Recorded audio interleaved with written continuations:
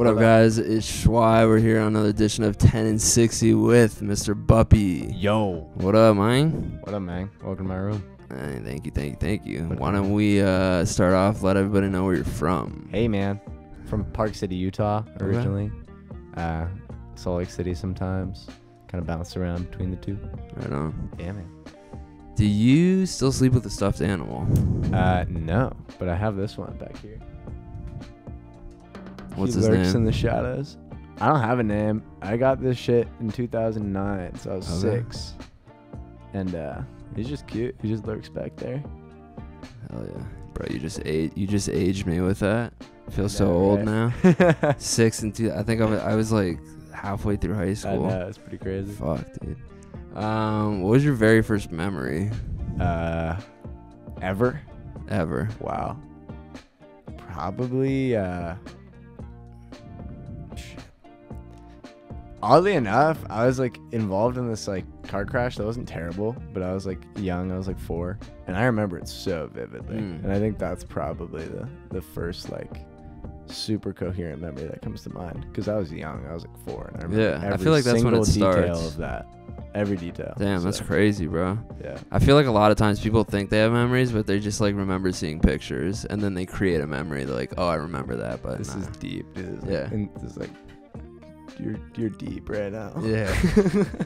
All right. Well, I'm glad that you're still here. I Shit. know. Yeah. 4-year-old me was really. I got driven to preschool in a fire truck that day. Shit. It was crazy. Crazy vibes. All right. Still Next went. question. What is your biggest insecurity? Oh. Probably my room, man. We're sitting in it. So. Really? Yeah. Like, Why? I feel like I should have this big fat fucking pad, you know? And I don't. It's like. Fits like 5 people max. So. It's I all don't good, know. bro. You got a No, roof biggest on your insecurity, head. I don't know. For a lot of it was my voice, you know, and singing and all that. And that's why I think I didn't want to be on stage for a long time, because I was just sitting there like worried about not being trained or classically trained or whatever the fuck that means nowadays. But yeah, I feel like those 2 things. All right. Right on. And if you could describe yourself in one word, Whoa. what would it be?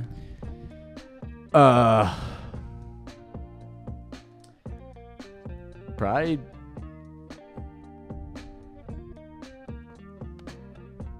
dedicated, I'd say. Dedicated to most things that I do if I want to get something done. Yeah. Hell yeah. I love that. Do you have a favorite cartoon? Yeah, I like Hey Arnold a lot. That was my shit. Hell And that was yeah. even like outside of that time period a little bit, but it still came on. It would Bro. come on there's what is that? Is that Nick or is that? Yeah, it's Nick. That's Nick, yeah. Yeah. Yeah, Bro, Hey Arnold was a shit. Yeah, bro. Amazing show. Football head. I was reading this thing. It was like, I think it was like on like a BuzzFeed or some shit like that. But there was this whole thing about how the writers basically put in all these like hidden like sexual innuendos in the show in Hey Arnold. Yeah. And like there was a whole study about how they like basically took all these freeze frames and they would like outline certain things, and it was something like scandalous shit. Look it up. I mean, all those people who write those shows gotta be dogs. Twisted. Yeah. I like watch stuff today, and I'm just like, bro, like I was watching this when I was a kid, but you have a whole new meaning. You go to look it. back at SpongeBob, some crazy Dude. shit in there. Yeah, bro. People high off their ass on like jellyfish. And you're like, what the fuck? It's amazing. What's your favorite smell? I love pine, like pine, anything. Is Some good. forest shit. Pine, yeah. All right. And my dog, bro. My dog, even when he be smelling bad, I'm like, that's the best smelling thing ever. I don't know. I feel that though, Comfort. because my dog has this smell like in her neck, and I'm just like, bro, like I don't know why, but I love that smell. Yeah, it's just dog. It's like smell. comforting. Dog. Yeah, it's just dog. What's your biggest pet peeve? When people don't like close doors, that pisses me off a lot. When people don't make like, if like you sleep in my bed and you like don't make it, like pisses me off really bad. Like people just don't make beds. I don't know. If Nah, you leave your bed bro, I unmade, feel I that. hate you. 100%. You don't deserve air. But I was reading this thing how like if you make your bed the very first thing in the morning, like that's like it starts your day off That's on the a right foot because huge- it's a task. You just huge did a task. mindset change. Yeah. Yeah. No, that and I guess people who like I don't know. Just people get irritated at small shit too. I guess it's like too general of a pet peeve, but people I just feel get you, mad bro. for no reason. The bed's a sanctuary, bro. You gotta have that, like, on fleek. What does happiness mean to you? Funny enough, I did a TED talk on this one time, like a full TEDx 15-minute talk. It's hidden on the internet, dude. Find the video. Edward Kingston, search it up. All right. But no, happiness to me is just like being around the people I love and the friends I love, and yeah, it's definitely a feeling, but I think it's also a thing that you like constantly strive towards and have to strive towards, and like you don't put I guess a lot of people just feel like happiness comes to them, and for me I think it's always has to be worked for, you know, in a way. And even the things that bring me happiness, like I've been working towards those things for so fucking long, so it's totally, like, bro. Yeah, it's a constant journey, man. Yeah. Great answer, man. Thanks, man. Who's your biggest musical influence? It definitely changes from time to time. I got into it because I was listening to like a lot of Lil Peep, but then at the same time I was listening to a lot of like Odd Future, which is like completely separate. And then, you know, my sister makes music, and I moved out here because she was out here, and I was like, that looks awesome, and so I did that, and so that's definitely a big inspo. But yeah, sonically nowadays, I would say, I mean, it's weird. Like I started really influenced from Gene Dawson, and that what's kind of got me into like this He's incredible. weirder pop, like left of center pop stuff, but I sound nothing like him. And I think he definitely inspired me, but to go more left of center. But yeah, it's weird. I have so many different influences all over the place, and like even the Bahamas, which are just like he's just a dude with a guitar, you know. Like Yeah. just, you know. Super Even that, sick. like I listen to him and I'm like, here's how I could use that. No one really gets how I'm influenced by him, but you know, like the leads of some of the stuff that we do, and just simplifying everything, you know, just making everything simple. I haven't heard anyone bring Bahamas up, so Exactly. incredible. What's your favorite snack? Probably like, well, like if I need a quick eat, I'll just like make like, there's this like Stag like canned chili. I'll just throw that in a bowl. It takes like 2 minutes. Okay. Easy, quick, good snack. But I like those Nature Valley oat and honey bars a lot. Like there those little oat things, green ones. Yeah. Fucking good. If you could have any superpower, what would it be? Shit. I like the invisibility thing, but I also like the mind reading thing. Okay. That's always been I like the mind reading and the invisibility. One of the two. I can't really choose. I don't know. I'd probably fly if I could do that. Just get Fly. anywhere, teleport. Flying would be cool, but I feel like the logistically flying, like, can you still get hurt? Because like, there's probably still like a fuck ton of Shit. the yeah. landing, the birds, the fucking airplane. Like, you gotta get in the no-fly zones, because then you get hit by a fucking jet. No, I feel that, bro. Superpowers would be lit though. If you could time travel, Yeah, where would you go? like Hollywood in the 90s. Okay. Like just to like sunset in Hollywood, like just watch like, you know, everyone just play a different bar each week, and like, Bro, it must have been a wild that west. was fucking weird. Completely different now. Oh yeah, It's a whole different place now.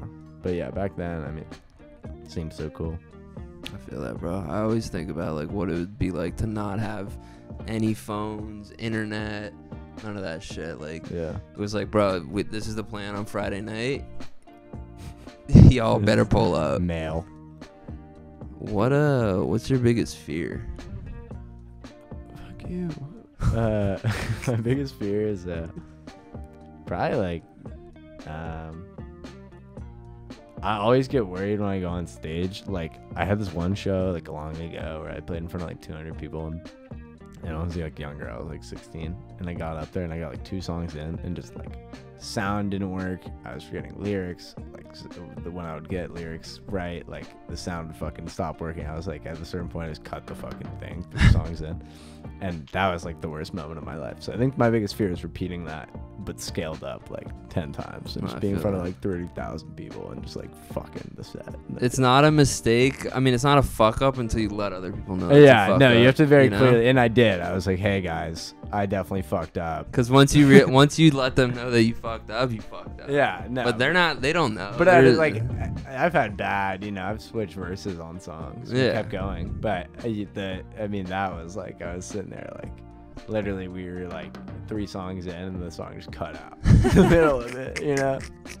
It's horrible, bro. I know. I was like, what the fuck is going on?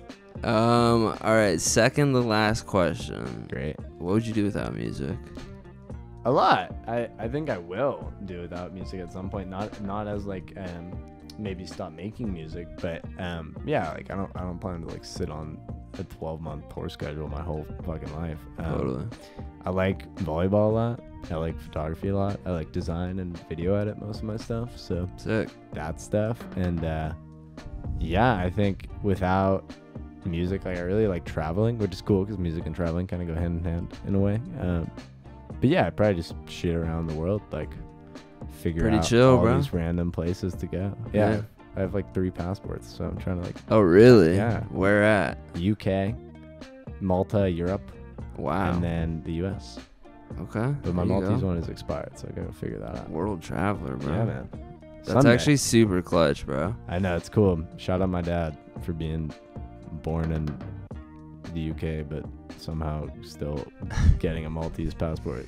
And it's pretty easy though, right? Like if you have a parent that has another country. Yeah, passport, you can if just it apply depends for on it. like country laws. Honestly, Yeah. the US is the hardest to get. Yeah. Everyone else pretty easy to like Yeah. waltz in and be like, hey, my dad's from here, But Lit. And last question: if there was like one thing that you learned, whether about yourself, about the world, about people around you, whatever it may be, like from the pandemic, and now I've kind of like brought that into your life today, what would that be? yeah, I feel like it's definitely been weird.